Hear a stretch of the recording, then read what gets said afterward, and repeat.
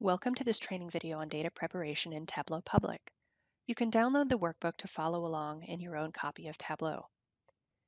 In previous training videos, we have seen how Tableau can create maps out of datasets containing names of geographic entities like countries, cities, states, postal codes, or even zip codes.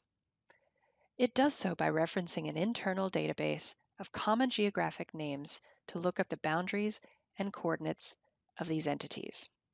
But what if you want to plot other geographic entities that Tableau does not have in its database? With the Spatial file connector introduced in Tableau 10.2, you can now map your own geographic entities by adding so-called spatial files, boroughs of a city, election wards, school districts, national parks, climate zones, or even the conference region of your favorite sports league can all be shown on a map in Tableau. Tableau can read in such geographic information from KML files, GeoJSON files, map info files, and this is probably the most popular type of spatial file out there, from shape files. Currently, Tableau accepts both point and polygon files. As an example, let's look at a shapefile that shows the major river basins of the world. To open it, we go to Connect, Spatial File. Shapefiles typically come in bundles with different file types. We want to open the one with the SHP file extension. We can see in the preview pane that Tableau has successfully read in the spatial data. On the right-hand side of the table, we see a column labeled Geometry. This column also tells us whether we're looking at points, such as the coordinates of earthquake epicenters, or whether we're looking at polygons, in other words, such as the boundaries of a school district. Here we're looking at the boundaries of river basins, hence the term polygon. We'll go to Sheet 1, and to create a viz with this data, the first thing will be to drag the Geometry column onto the canvas. Tableau now renders the shapes on top of a standard background map. Initially, Tableau collects all of the components into one single mark. In a second step, you'll most likely want to add a dimension to the canvas that contains the level of detail that you want to analyze. Here, for instance, we want to see one mark for each river basin, so we can drag the name pill onto Detail.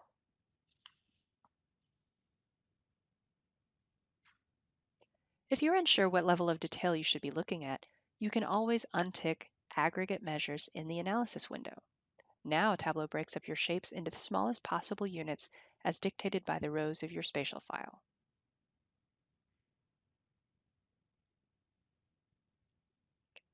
Most likely, you'll want to visualize some measures with your newly created map. If your spatial file already contains the data you want to show, it's simply a matter of adding the measure in question to the view. For instance, when we want to see how many species of fish there are in the different river basins, we simply drag fish onto the color field. Now we can see, for example, that with 2,500 different types of fish, the Amazon has the most species of all rivers.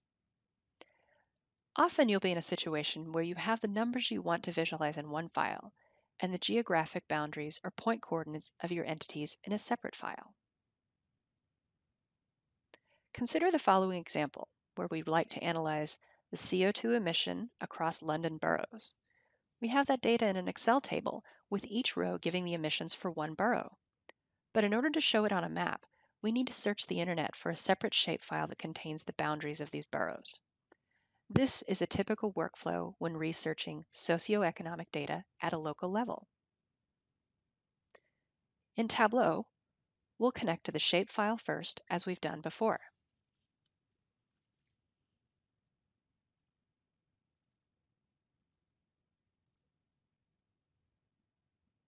Now, we'll click Add to include the other data, which has the CO2 numbers that we want to show.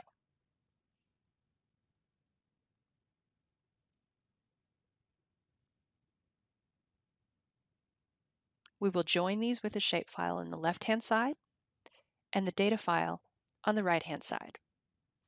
We double-check that Tableau correctly used the columns that contain our geographic entities to match up with the rows in the two tables.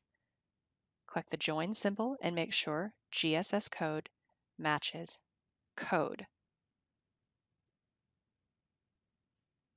And now we'll go to Sheet 1.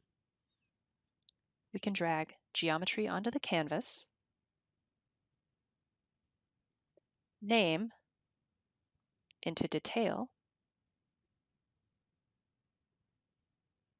and grand total 2014 onto color.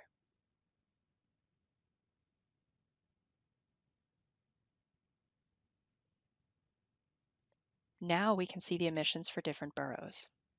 Everything that we've shown here with shapefiles works also for other spatial files such as KML and GeoJSON files.